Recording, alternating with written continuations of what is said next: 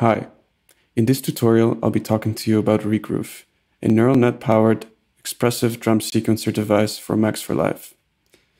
We'll be going through some of the features, how to use Regroove, and generate some drum rhythms in the process.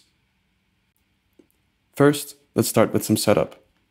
As you can see, I've already dropped Regroove into this Ableton track here on the left.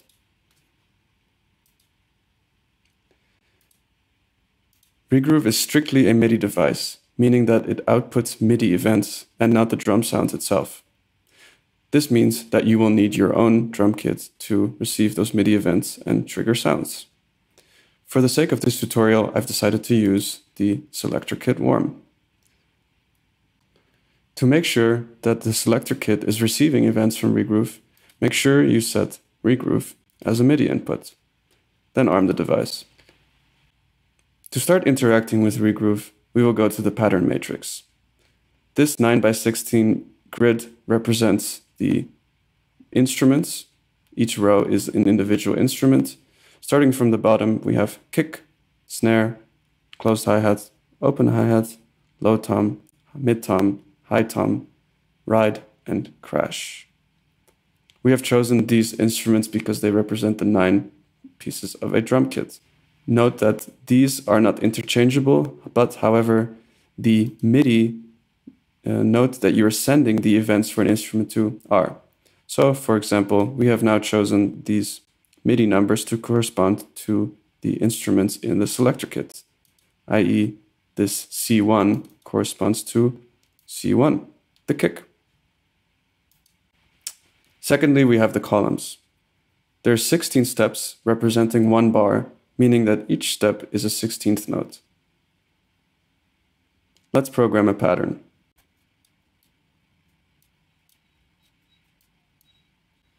All right, we'll start with something like that.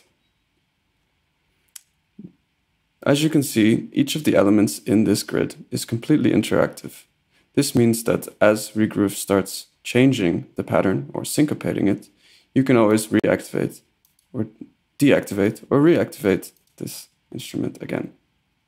Next, we will want to initialize the engine. We basically want to tell the rhythm engine embedded inside Regroove that this is the pattern that it should be basing its variations and syncopations on. We can customize the output by setting a few parameters. We have max density, which represents the upper threshold of the patterns generated by Regroove. In other words, the most dense pattern generated will correspond to this max density. The min density, which is the same except for the least dense pattern.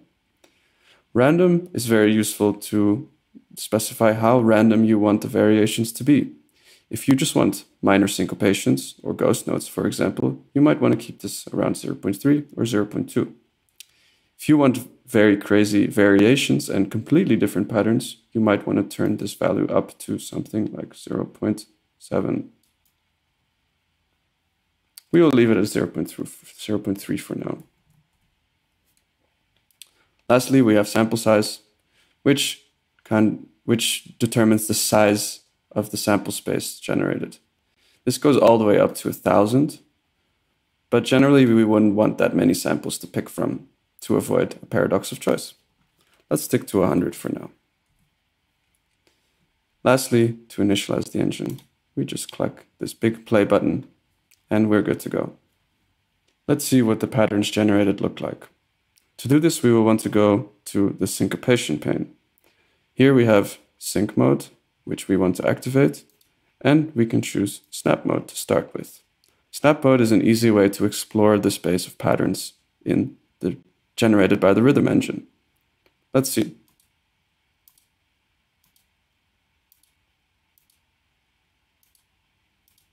As you can see, these patterns are quite basic, and this is because the density dial is turned way down, meaning we are only seeing the least dense patterns possible.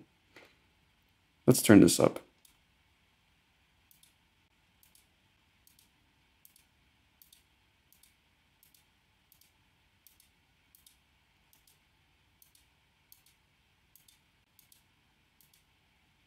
I think this corresponds quite nicely to the kinds of patterns I want.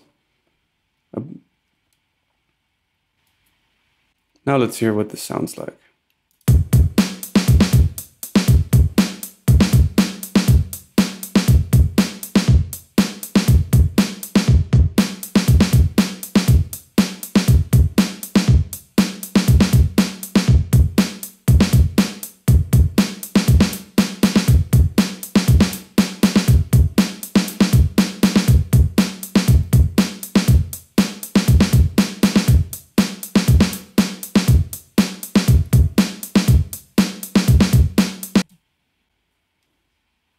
Now, let's see what we can do with the final syncopation mode, toggle mode. Toggle mode is my favorite. This is because usually a drummer would tend to play a rhythm which is consistent with the overall groove of the song and only inject variations and syncopations very sparsely or very selectively, so to speak. Toggle mode allows you to do exactly that. By clicking the button, we syncopate. When we let go, we go right back to the original groove. So let's say I like this one. I'm going to add this open hi-hat back in. And I'm just going to jam and inject fills and syncopations only exactly when I want to.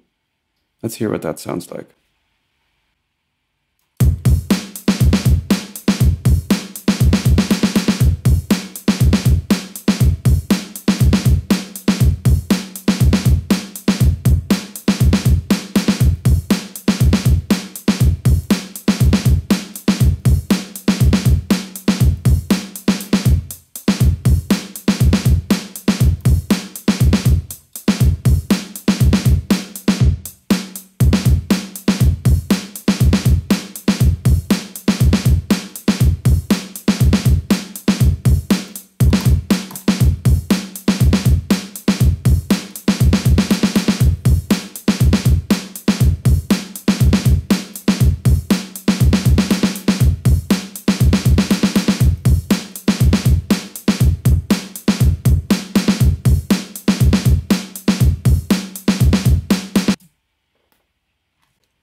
Finally, we have some features here that we can also make use of.